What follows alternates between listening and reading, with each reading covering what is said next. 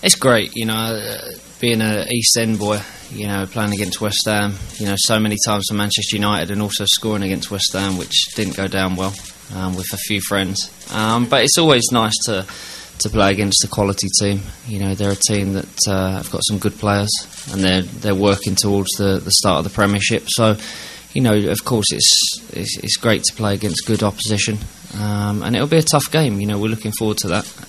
You always want to play against good players and good teams, and we're up against that. So.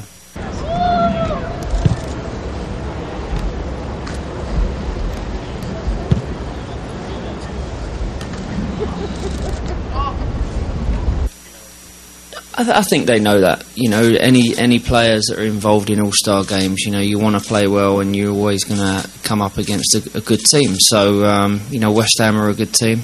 I'm sure they'll be running around a lot because they'll be trying to get their fitness for the start of the Premiership. But no, all the players that are here, they're experienced enough. They're good enough players to realise that it's not just going to be a walk in the park. It's going to be a tough game, and one as an East End boy I'm looking forward to.